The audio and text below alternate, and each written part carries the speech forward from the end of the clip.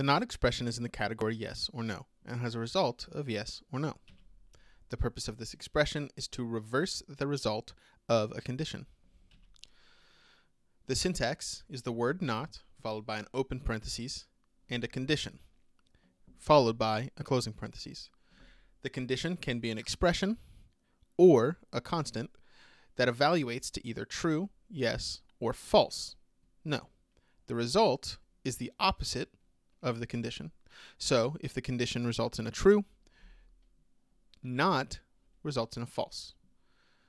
If the condition is false, the not results in a true. Let's look at an example. Here we see a basic example with the constant true. This statement is false, which is false because the statement is true. So this evaluates to false. On the other hand, this evaluates to true. If you would like to learn more, we invite you to check out appsheettraining.com. Thank you for watching.